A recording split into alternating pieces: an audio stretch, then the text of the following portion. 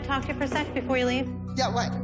I really would love for Maddie to prove to you that she can win. I know, Melissa, but you have to realize that she was just in a duet with Kendall.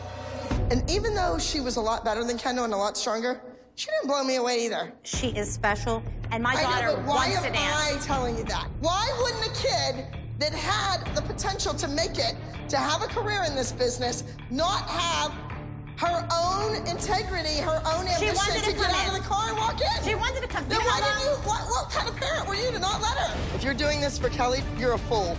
Don't do this to your kid. I've been committed to the studio. But your daughter has been given opportunity after opportunity after opportunity. And I appreciate that. I have sent her to New York for auditions. And she's gone every time. I do all of these things, Melissa. And I know that. I called you.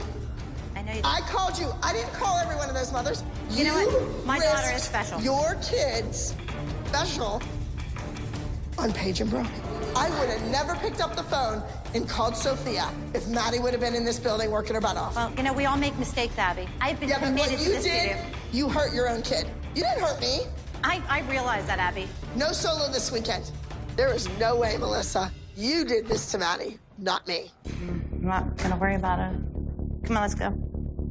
Get dressed, man. Get your shoes on. Who's gonna have the other solo this week?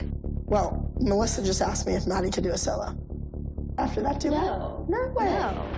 Maddie's talking. And now she wants a solo. And now she wants a solo.